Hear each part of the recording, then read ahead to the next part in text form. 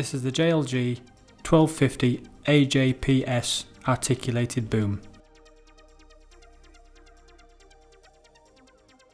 Testing the ground emergency auxiliary lowering.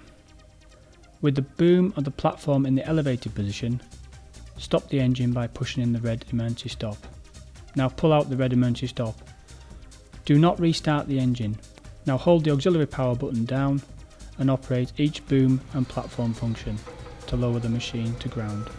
Auxiliary power only works if there is no engine oil pressure and is disabled if the engine is running. Please note that functions will operate at a slower than normal rate because of the reduced hydraulic flow. Platform emergency auxiliary lowering. To test the emergency lowering, pull out the red emergency stop button, but do not restart the machine. Put your foot on the foot switch and holding the auxiliary power switch down, now operate the main lift, the tower boom lift, the jib, platform rotate to ensure that the machine comes down under auxiliary emergency power.